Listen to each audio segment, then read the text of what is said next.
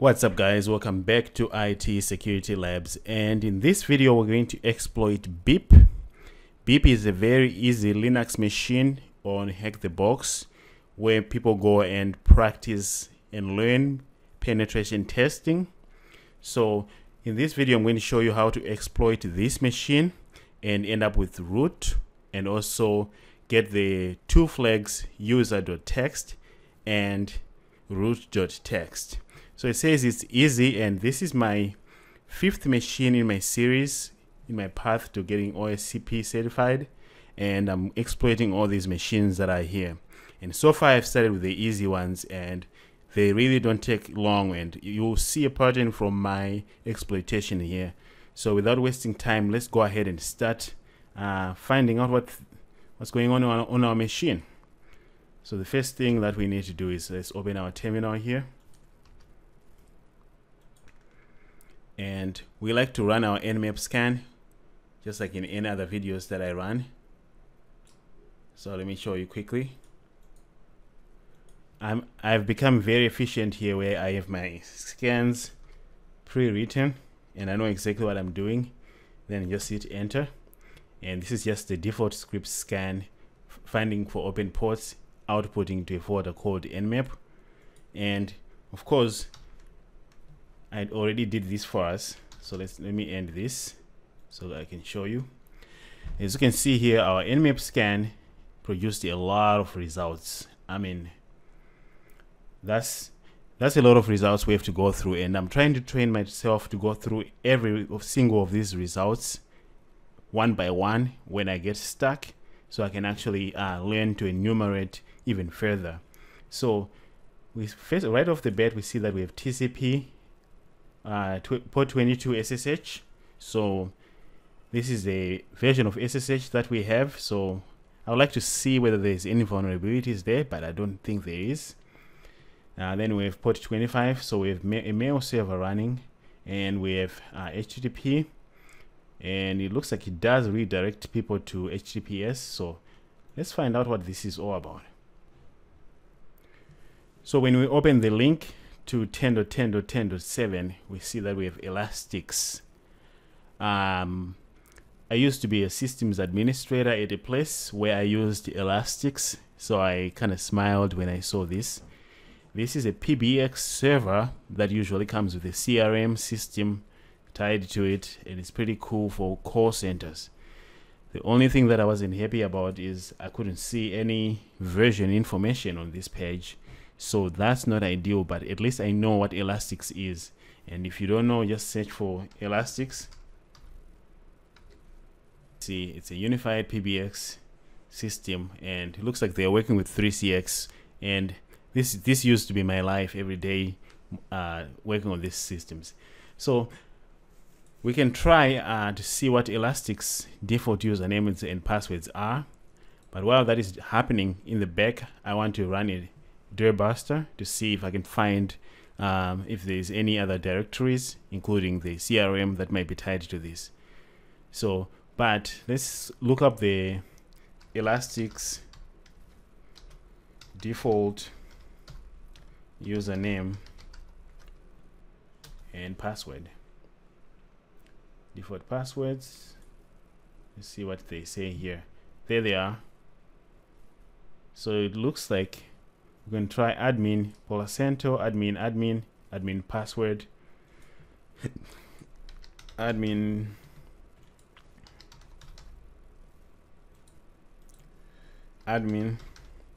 all these passwords that we can try from the forums. These are the correct ones. They don't seem to work when I tried them, so we go back to our terminal.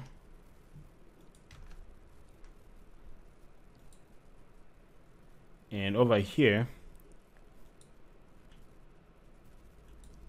let me cancel my nmap here. As you can see, it does take a long time. So we see that we have port 22. That doesn't help. We have a mail server that's running. Let's start our Dirbuster. We can just start our Dirbuster by typing Dirbuster here. As you can see, it should launch very quickly. And our URL is https 10.10.10.7. I understand this might take a long time, and let's browse for a file to use. Word list, and let's use derb big.txt.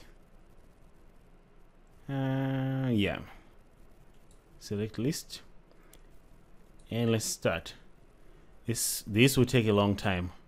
I tried this earlier. It does take quite a long time, but so it looks like my first one should have completed. That's the VPN. Where did the first one go? Oh, there we go. So okay, so this is the first one. It's still going. So that's the trouble with these scans. I mean, they take forever. So let's see. Yeah, we're still in themes. So it's still running.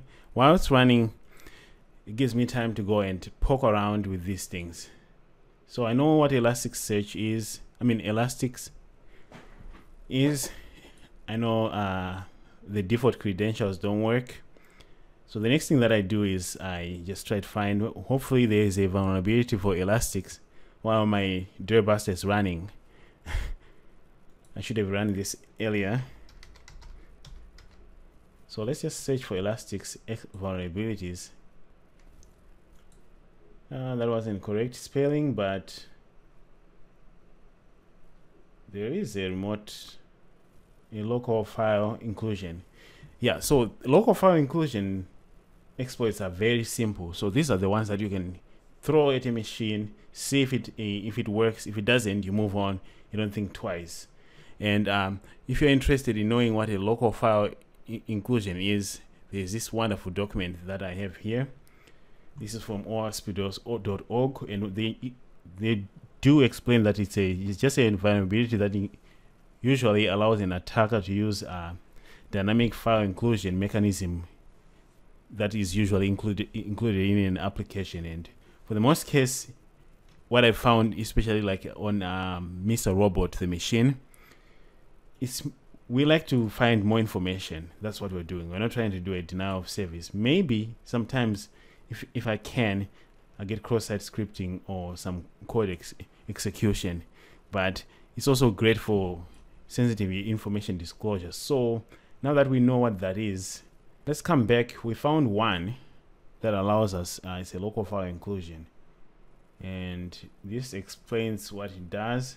And it looks like, even though our Dirtbuster is not done, we have a CRM here. Remember earlier I said Elastic's PBX systems usually come with a CRM.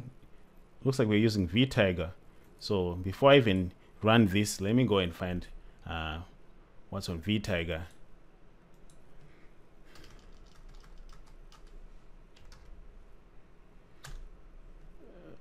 There we go. Okay, so we do have a vTiger CRM here, and we can also look up the default credentials for this, but I think that would be too easy for them to give us that.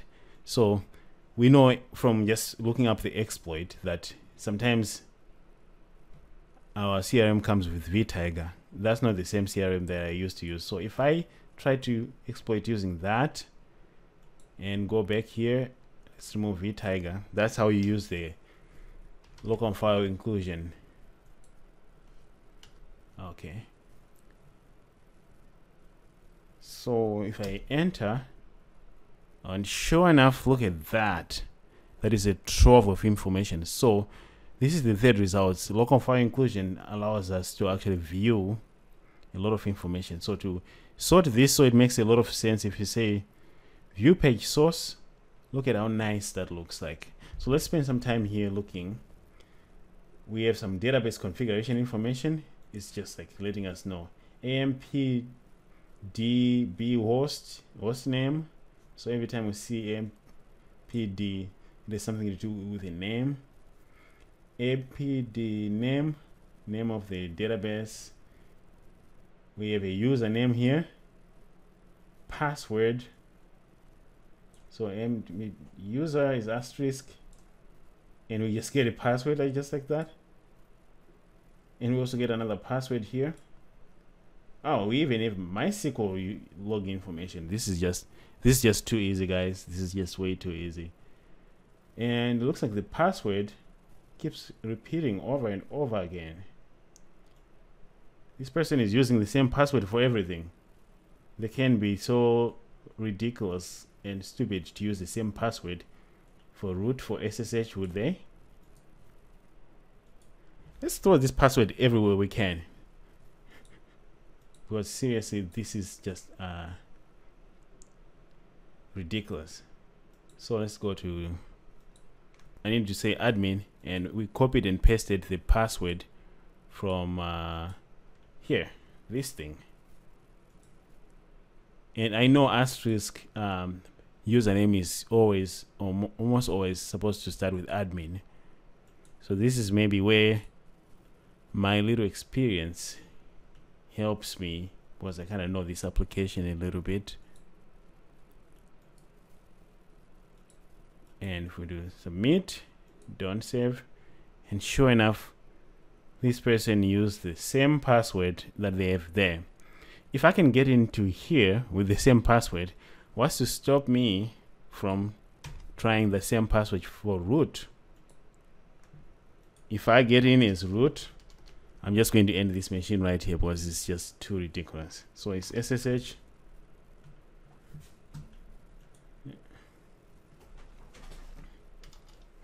SSH root at 10.10.10.7. And what's my password? I'm going to paste that.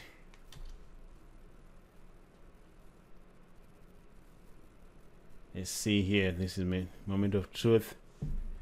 Okay, guys, this is ridiculous. I'm pretty sure there are better ways to get into these machines than reusing the same password for everything. Seriously. So let's just do the okay, so I was really expecting something more interesting. Just the fact that we just reuse the same password for everything and we are root right now is a little disappointing. So maybe let's after this I will look up if there's a metasploit for this as well, because I'm pretty sure there is. But let's just find our flags anyway. cd funnies catch user.text. It's always in there. I don't want to waste any time. Okay. Then a cat root the text. Okay, that was just ridiculous. So let's exit. That was sad. I was expecting to have more fun poking around with elastics and trying to see if there's other things I can exploit here. I'm pretty sure there are better ways. A lot of people are not going to guess the credentials like I did. But I don't think it's guessing when you see the same password being used over and over again. Like here, you see this password right here? If we copy that and search for it,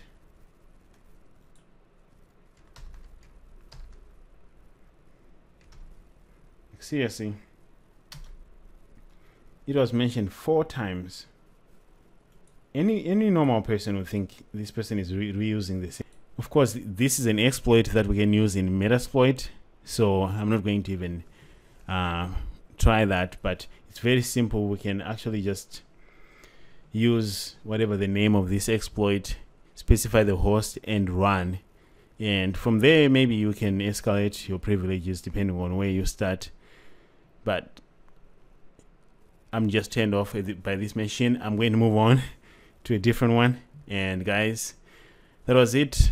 Sometimes these machines are too easy. Remember to like and subscribe. I will be posting more of these videos, and I'm hoping the ones that I'll be posting in the future will be more exciting. So like and subscribe. Otherwise, I'll see you in the next video.